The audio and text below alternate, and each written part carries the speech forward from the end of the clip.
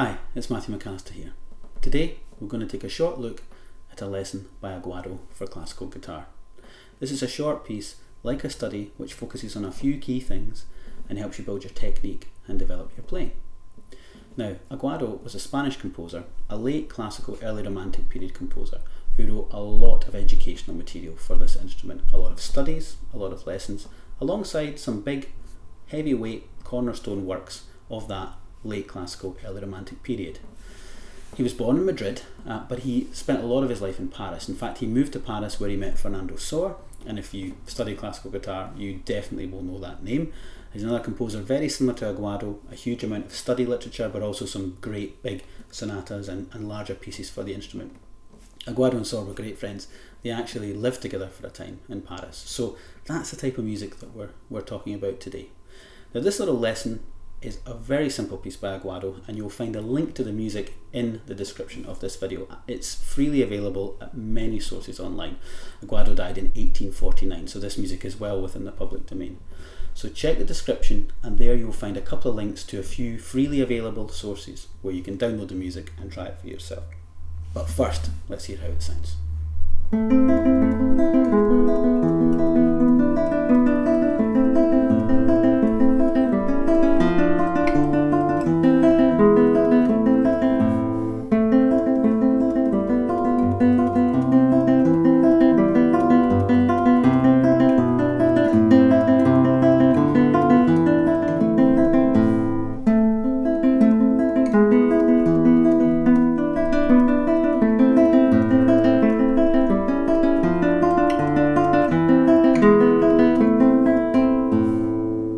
So short and sweet, really nice sounding piece. So one of the first things I want to do is work out where the melodic content is.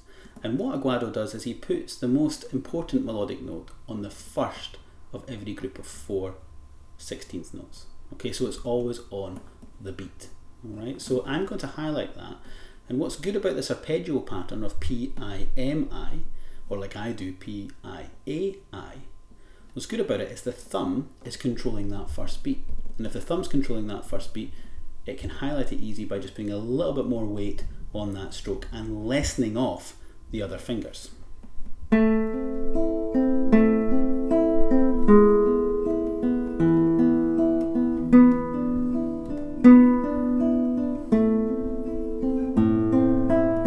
So you can now hear that that first note in every group of 4, I'm highlighting it with the thumb, and that gives your audience something to follow, something to track as the piece develops. They can really focus on that melody.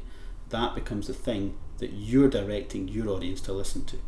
So that's the first thing I would concentrate on. The second thing is in measure 3, we have quite a difficult fingering here. Finger 4 on fret 4 of the G string, and finger 3 on fret 3 of the B string. And until that point, we've had A minor, and we've had E major.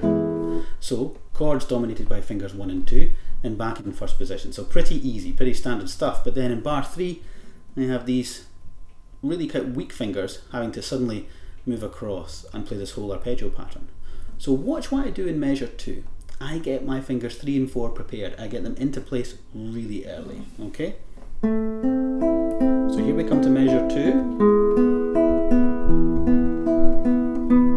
And my 4 and 3, while I was playing measure 2, they were hovering above the frets and the strings that they needed to go down. They weren't doing this. This is bad technique. The fingers are pointing up towards the ceiling, and then they have a huge distance to travel to get themselves to the fretboard, which means you can get dud notes, you get buzzes, you can get squeaks, or you get a huge big accent when you hit that chord because you're throwing your hand and putting a lot of weight with the left hand on. So that early preparation is really important.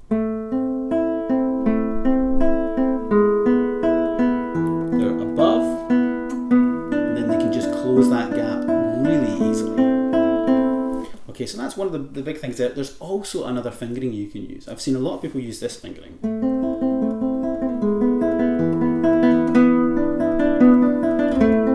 So you actually move the 1 and 2 that were doing the A minor and the E major. You move them up to the 3rd position for that. I'm not so sure. It's a good fingering, it's a cheap fingering really, but I actually like the 3 and the 4 going down. And if we're using this piece in the context of a lesson or a study, let's get that 3 and that 4 down. Now, I'm doing something with the timbre of the sound. in bar 2 that's quite interesting. This whole piece is based around A minor.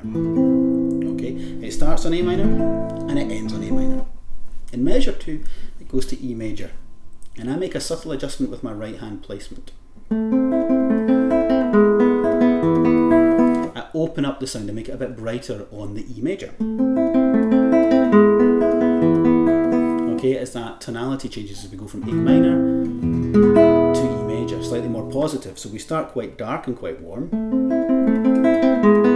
then we go up. So for me there's a microdynamic swell there. I'm not just looking at it and saying, well, it says piano, I'll play the whole first part piano, or I'll play piano until I see something that tells me not to. I want to think about the relationship between A minor and then the E major. So dark, opening up, and then the B, maybe going back, and then here with the sharp C, we're moving in to F and then D, so D minor there for a second, and then back, E major to A minor.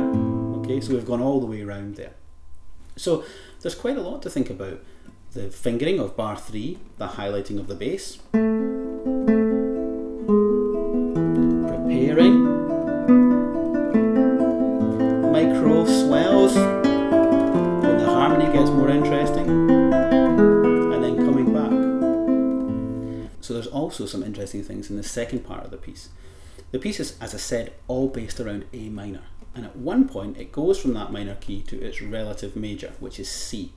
And it does that by going through G. And that for me is a real moment of positivity in the piece. And it's a moment we want to really highlight. So we start the second section, exactly the same as we did the first. A bit of highlighting of the bass again. And we use an F as the highest note in the arpeggio, and then a G as the lowest note, and that really makes us want to arrive into the C. Okay, so just hear how that works.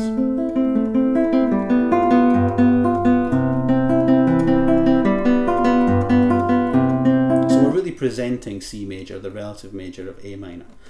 So if I want to highlight that, I want a little bit more work with the thumb. I want to make that thumb a bit stronger when we have the G and the C.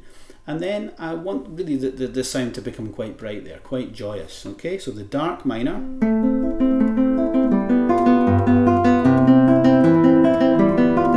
but then here,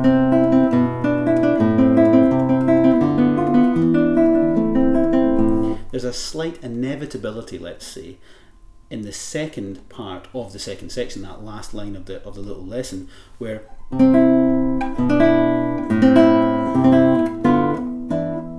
we get ourselves back to A minor. So we descend down in the bass, C, B, A, and it's that point that you might want to get yourself back towards that darker sound. So if I play the second section, controlling always the melody, I've moved brighter, onto cello a little bit, then back.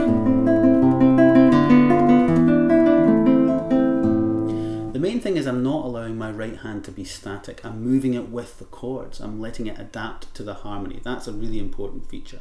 Another thing for you to consider is controlling the overringing of some of the bass notes. Now, it doesn't happen much in this piece, but it does happen occasionally. Where I think it's really important to sort of cut bass notes off is when the harmony's changing and you could still have an underringing bass from a previous chord, and we really don't want that at all. So at the beginning, everything's being stopped by the onset of the new note. But here, which is bar 4, we have the low A and then we go back up the octave to the high A.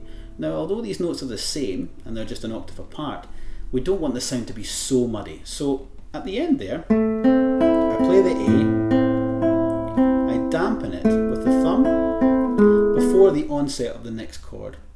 All I do is replace it. I'm replacing it there on the 4th semiquaver of that beat. So I'm taking just a little bit away. You can also do it after, so you can play the new note and then quickly put the thumb down on another string. If you do it after though, you're still going to get that micro dissonance or that little blurring or blending of the sound. So I like to do it just before.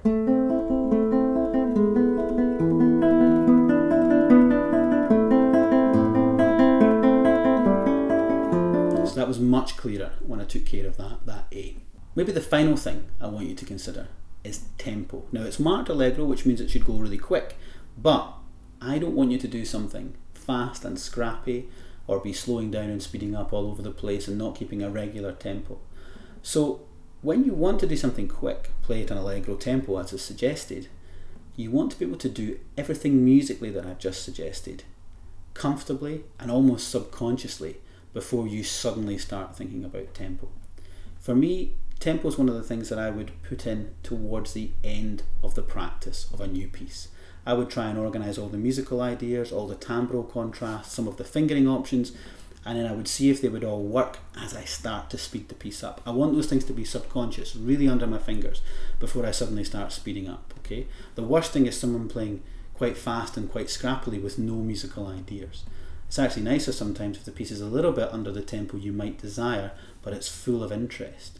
Your listeners following that interest, they're following your bass line, your melody, they're following your timbral contrasts, your dynamic contrasts. So their head is full of all these interesting ideas that you're bringing to the table. If their head is only full of the tempo that you're playing at, it suddenly becomes quite boring after a while. It doesn't take too long before you start to switch off. So in establishing your tempo, let's establish all your musical ideas and your technical ideas first, bed them down, and then tempo can be a decision you make a little bit further down the road when it's an easy one for you to make and still remain musical. Okay, so it was short and sweet.